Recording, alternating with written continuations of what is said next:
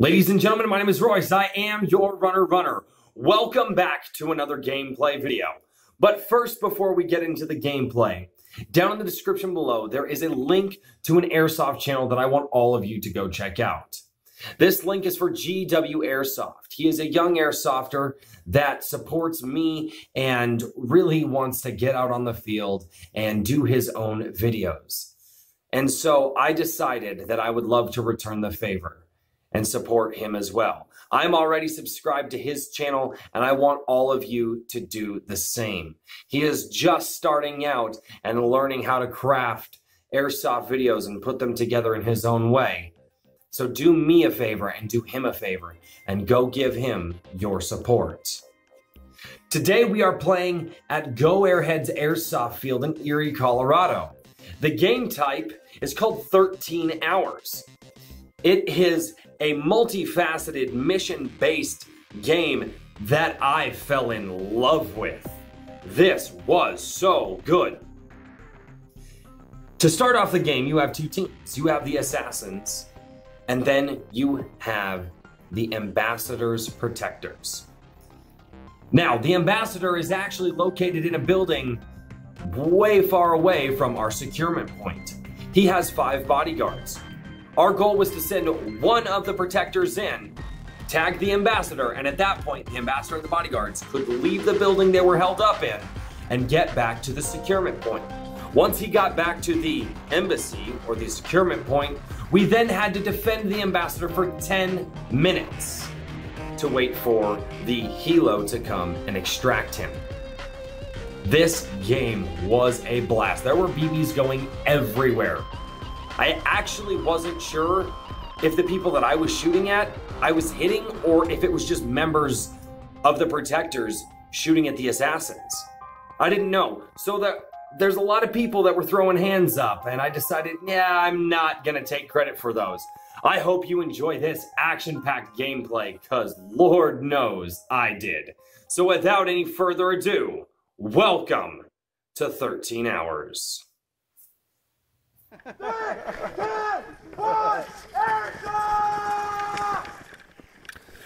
Right here at the start of the game, our team decided to split into 3 different groups. One to hold down the fort at the embassy. My group was to go up to the green wall and defend from that position, while the third group was to push up past the green wall and do their best to protect the runner going into the Alamo, or the 2-story building, to get the ambassador.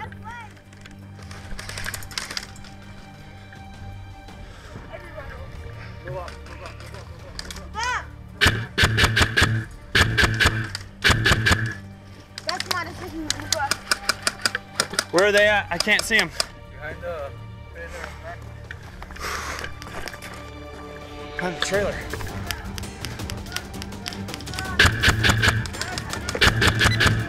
Thank you.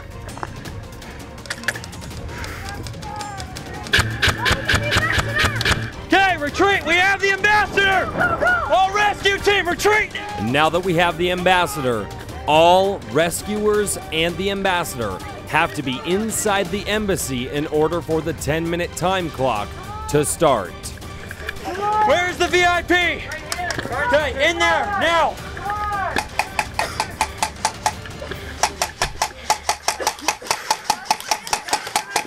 Do we have alleyway coverage?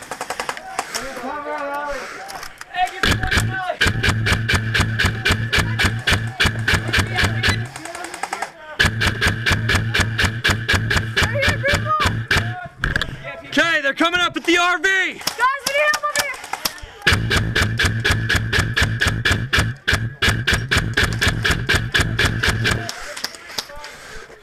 Okay, good to go.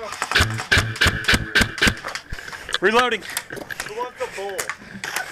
A what? A bowl. Oh my God, no, no. You get melee weapons.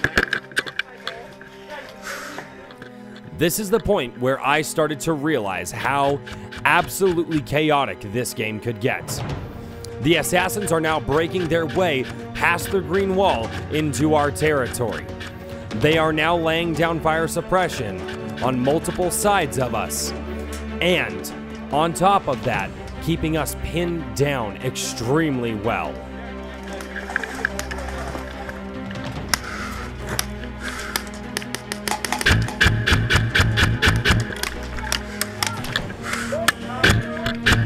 That was a gun hit, sir. Hey, are gun hits count? Do gun hits count? No. Okay, just making sure. No, I have. Guys, they're in the RV. Hey! Ref, I'm going to respawn. That is my last respawn as a defender. I wish I knew. I know we got to be back in here, though.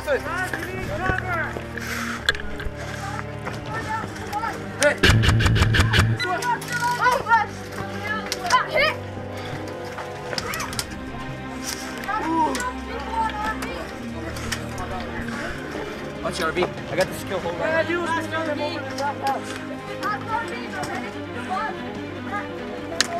Guys, green wall. Can anybody nail that? We are all being pushed back and condensed into a small corner of the embassy, doing our best to defend what little ground we still have.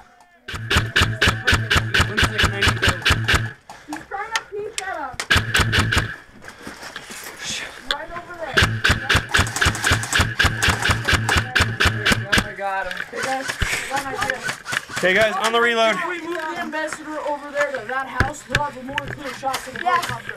Okay, The ambassador's got to be in here, though. My bad. The ambassador. Bottom left Keep in side mind. of the RV.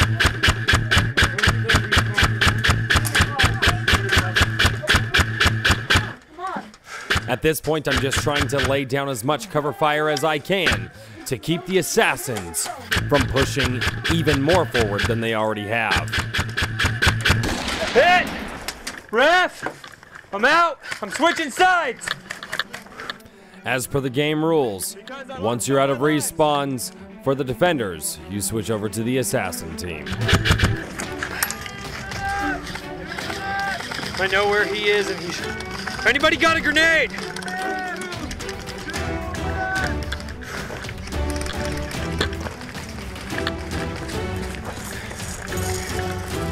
we not have anybody going for flanks?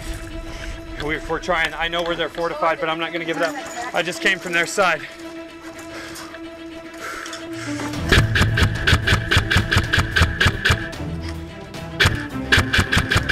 Laying down the heavy fire right here to give myself an opening to cross.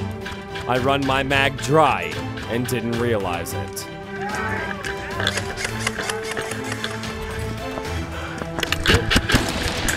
Why, hello there, my old friend. I wish I could have welcomed you with some BBs as well, but sadly, my mag was out.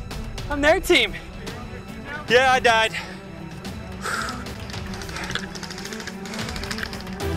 Wait, does that guy have a sword? Dead man.